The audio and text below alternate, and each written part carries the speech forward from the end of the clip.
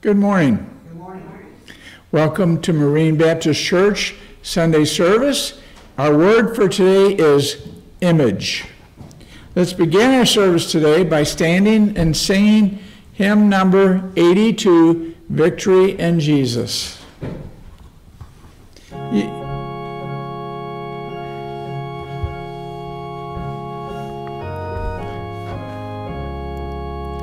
I heard an old story, how a Savior came from glory, how he gave his life on Calvary to save a wretch like me.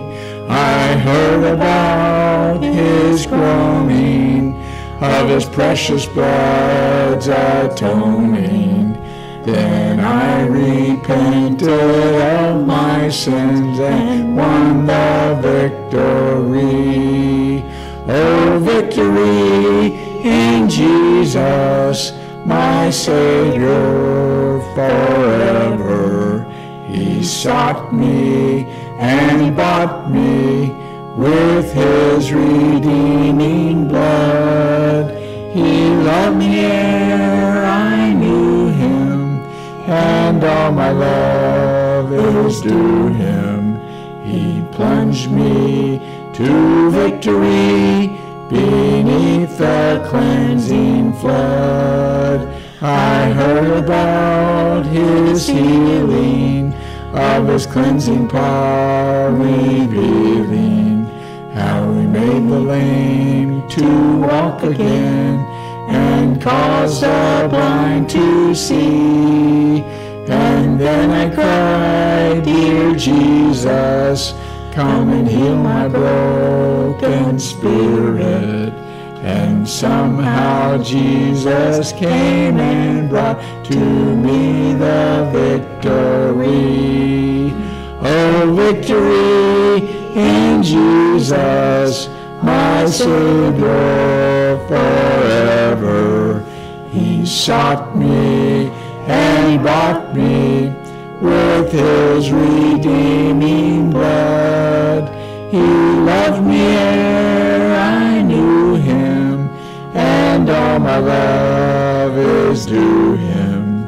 He plunged me to victory beneath the cleansing flood. I heard about a mansion he has built for me in glory, and I heard about the streets of gold beyond the crystal sea, about the angels singing and the old redemption story. And some sweet day I'll sing up there the song of victory. Oh, victory in Jesus, my Savior forever. He sought me and he bought me with his redeeming blood. He loved me ere I knew him, and all my love is due him. He plunged me to victory beneath the cleansing flood. Let's remain standing for a word of prayer. Dear God, thank you for your protection and for all that you do to stop the evil. We understand that we need to learn how you work in order to maximize the influence that we are to have in your kingdom for you. We pray that you will pour out your Holy Spirit on us and that you will stir up your Holy Spirit in us to accomplish what you want us to accomplish for you. In Jesus' name I pray. Amen. You may be seated. And let's sing hymn number 108, Rock of Ages. Not you. Not you. You. Rock of Ages, come for me. Let me hide myself in thee. Let the water and the blood from thy wounded side which flowed be of sin the double cure. Save from wrath and make me pure. Could my tears forever flow? Could my zeal no longer know? These for sin could not atone. Thou must save, and thou alone. In my hand no price I bring, simply to thy cross I cling, while I draw this final breath, when mine eyes shall close in death, when I rise to worlds unknown, and behold thee on thy throne. Rock of ages, cleft for me, let me hide myself in thee. Amen. This time I'm going to ask Pam to come and bring a reading from Billy Graham.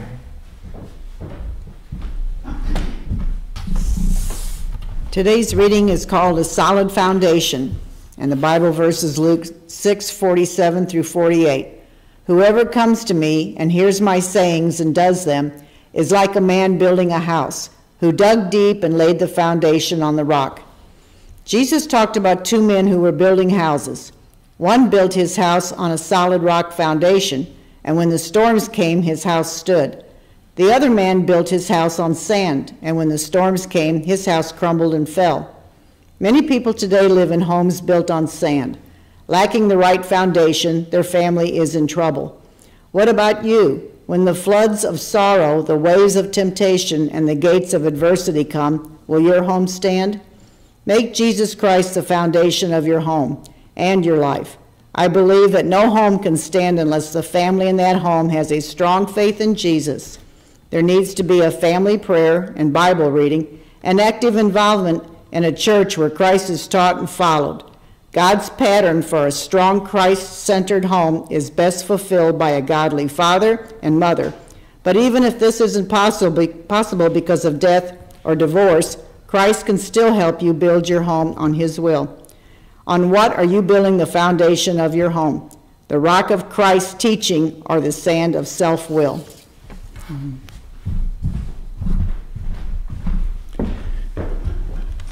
At this time, I'm going to ask Brenda to come and sing a special, Revive Us Again.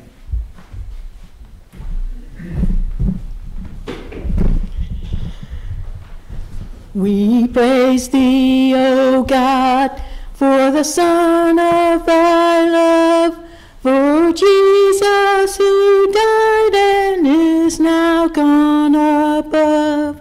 Hallelujah, thine the glory. Hallelujah, amen. Hallelujah, thine the glory. Revive us again. We praise thee, O God, for the Son of thy light, who has shown us our Savior and banished our night. Hallelujah, thine the glory. Hallelujah, amen. Hallelujah, thine the glory. Revive us again. All glory and praise to the Lamb that was slain, who has taken our sins and he's cleansed every stain. Hallelujah, thine the glory. Hallelujah, amen. Hallelujah, thine the glory. Revive us again. Revive us again. Fill each heart with thy love. May each soul be rekindled with fire from above.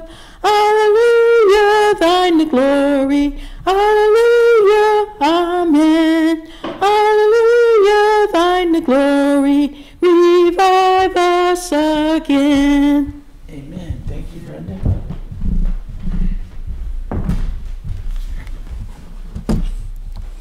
Our starting point Bible verse for today, Genesis 1:26.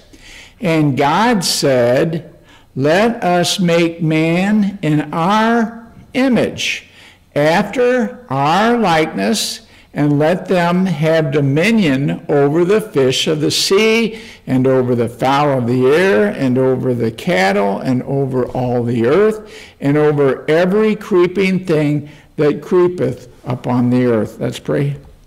Dear God, I pray that you will give us a proper understanding of religion and relationship.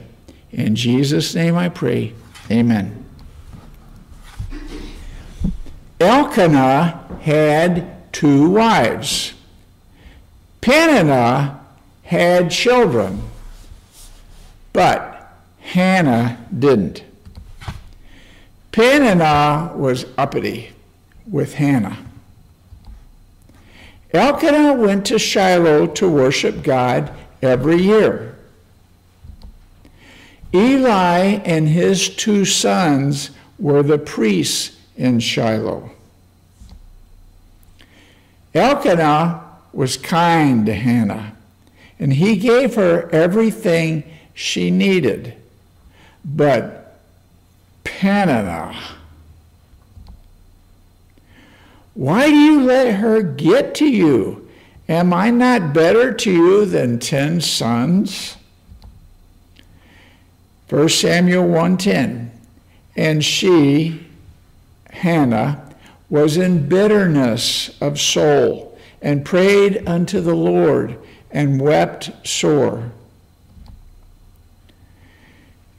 If God would only give her a son, Hannah would give her son to the Lord.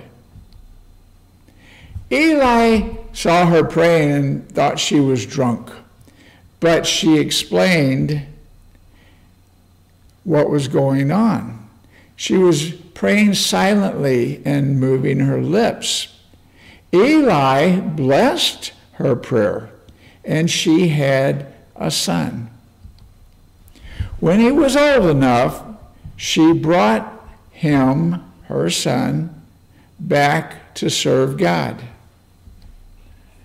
1 Samuel 2:11. And Elkanah went to Ramah to his house, and the child did minister unto the Lord before Eli the priest. He stayed behind in Shiloh.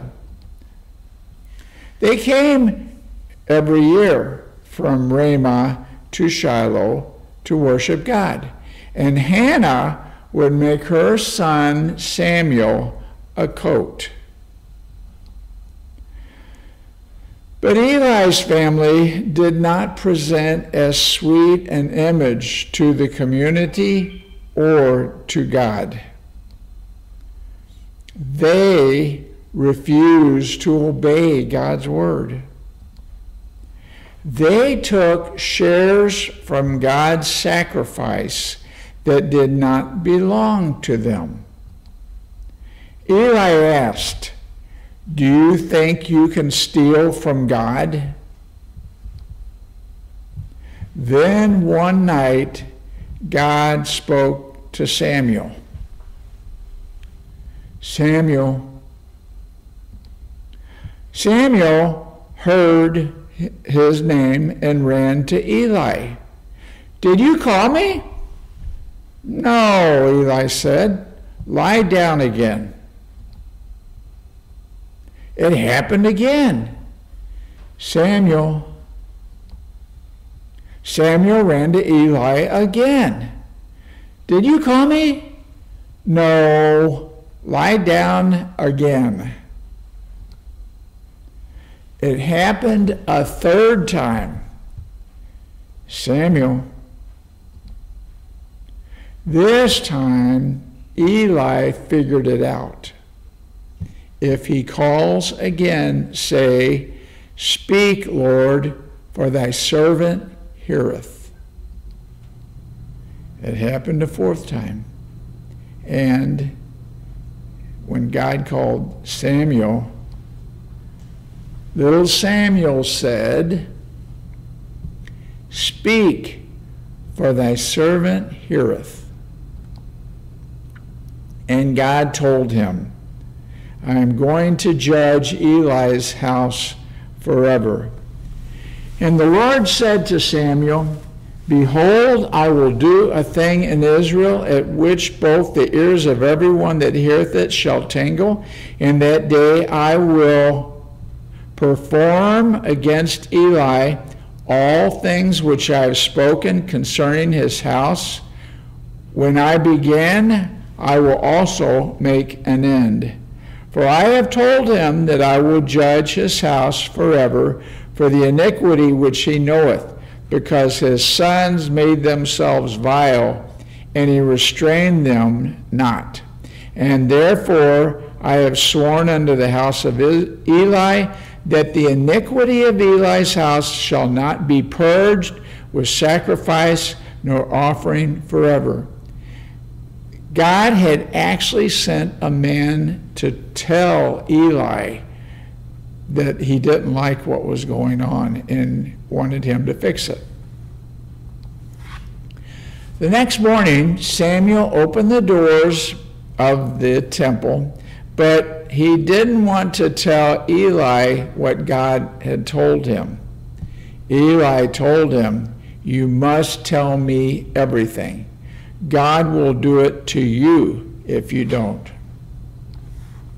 And sure enough, do you remember the Philistines? You remember Samson? He fought the Philistines. David killed Goliath, who was a Philistine, right about this time in history. The battle was raging, but the children of Israel were losing to the Philistines, so they called for God. "Get the ark!" They took it for granted that God would be there for them if they brought the ark. They let out a shout when the ark came into the camp. 1 Samuel 4:5. And when the ark of the covenant of the Lord came into the camp, all Israel shouted with a great shout, so that the earth rang again. But Israel was beaten. Hophni and Phinehas, Eli's two sons, were killed. The ark of God was taken. When Eli heard that the ark had been taken, he fell from the seat where he was sitting and died, broke his neck. And that was the end of Eli and his two sons, Hophni and Phinehas. In 1 Corinthians 10:6, we see this picture a lot. In the New Testament, the Apostle Paul explains, the Old Testament was written to give us examples of evil, warning us not to lust after evil. 1 Corinthians 10:6, now these things were our examples, to the intent we should not lust after evil things as they also lusted. This is my understanding of that episode in the Bible, what we're supposed to get. God is not a thing. God is a being. Do you remember our starting point Bible verse? God made us in their image. And here I have the words in our starting point Bible verse that talk about God as them. Let us make man in our image, after our likeness. And we understand that they are God, Jesus, and the Holy Spirit. That we're made in their image makes me wonder, did we get our emotions from God? In other words, does his image that he made us in include his emotions? A lot has been written on this. Here you see a screenshot from an article that I found on gotquestions.org that lists 7 of God's emotions: anger, compassion, grief, love, hate, jealousy, joy, and there are more. If that is true, then I have to conclude that God's people who he loves can hurt God's feelings. That would explain why God rejects idols, images, worship. Do you remember Moses and the brass serpent? It was a good thing. God gave Moses the brass serpent so that the people could be healed. But in 2 Kings 18:4, we find that King Hezekiah, removed the high places and broke the images and cut down the groves and I have this underlined, broke in pieces the brazen serpent that Moses had made.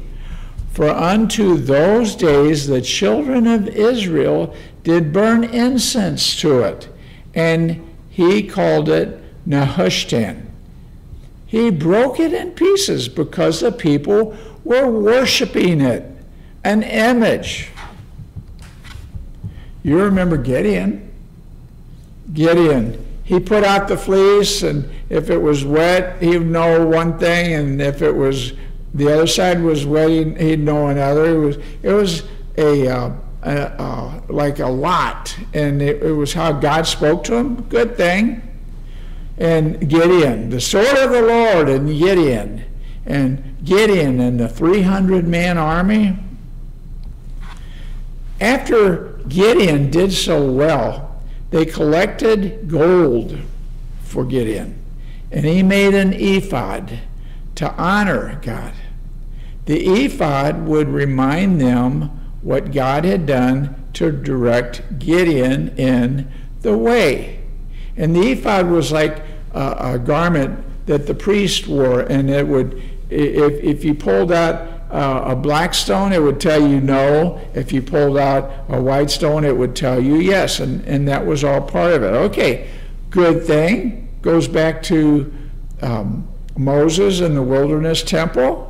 And okay, so as part of the Israelite religion. But they turned it into an idol. In the New Testament, Jesus told us, whosoever shall swear by the altar, it is nothing. But whosoever sweareth by the gift that is upon it, he is guilty. He was criticizing these guys because he was talking to the religious leaders, and it was all about image worship, the image of the idol, and there's a lot of other images that are mentioned in Matthew 23:18 through 28. And I just pulled out this the scripture so you could see it. I think this background gives us some insight into Jesus' teaching in Matthew 23, where he talks about swearing on stuff. Jesus came to die as the Lamb of God who takes away the sin of the world, but these religious people, were more concerned with images.